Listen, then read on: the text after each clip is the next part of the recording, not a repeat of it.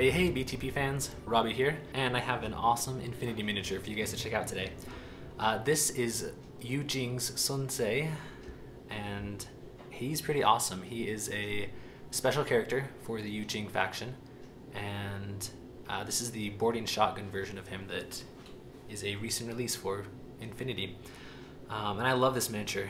He's in a cool pose. He's standing up on top of a ruined piece of armor there, his hand out. He just looks really cool.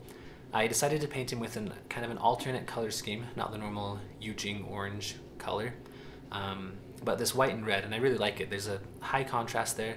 The two colors stand out and look really good together. I went with a gold trim on his cloak, on other bits of his armor around his arm there and stuff. Sun Tze is a great miniature for any Jing army. He's a heavy infantry. I think he's got armor 5. No wound incapacitation. He's tough. He's got tons of cool little special rules with him.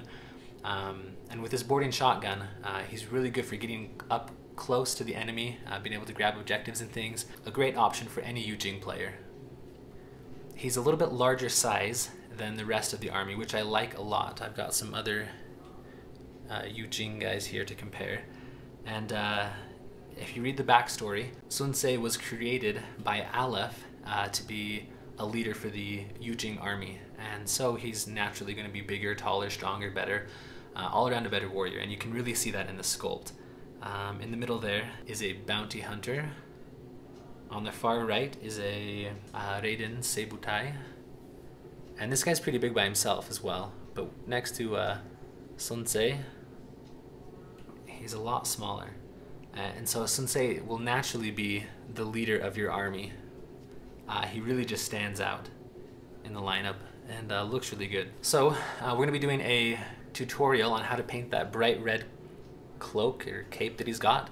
So check that out on Patreon. Also, if you're new to Infinity or interested in playing, you need to check out their new, Corpus Belli's new starter box called Operation Ice Storm. It's a great box for getting into the game. It tells you how to play all the rules, gives you enough miniatures to play 2 games for 2 armies, gives you battle mat, terrain, dice. Everything you need to play the game. It's great. We got one in the studio, and over the next couple weeks we're going to be painting it up and showing you guys all about that. So check out that new starter box called Operation Ice Storm.